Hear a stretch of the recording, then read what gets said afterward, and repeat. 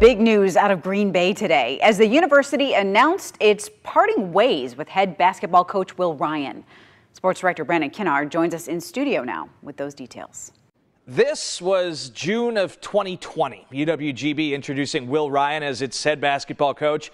There was a ton of excitement at that time. Packers president Mark Murphy and Will's father, Bo, were both in attendance. A move Green Bay hoped would galvanize the fan base.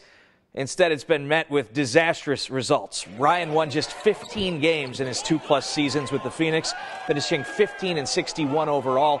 By comparison, Link Darner, who he replaced, won an average of 18 games per season. This year, Green Bay is just 2-19, on pace for the worst year in program history. Through it all, Ryan has struggled to maintain a consistent roster. Just 4 players from last year's team returned this year. The university released this statement from athletic director Josh Moon. Quote, UW Green Bay is committed to continuing its legacy as an outstanding Division I athletics program in the future, and Phoenix men's basketball needs to help lead the way as we work to elevate all of our programs and be a shining light for this region and beyond, end quote.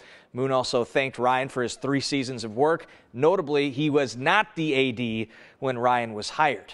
Now, Green Bay says it will begin a national search for a new coach immediately, but for now, Freddie Owens will take over as the interim head coach. Owens played for Will's father, Bo Ryan, at Wisconsin and was a part of the Badgers' 2003 Sweet 16 team. He's been an assistant at Green Bay since 2020. Nina, back to you.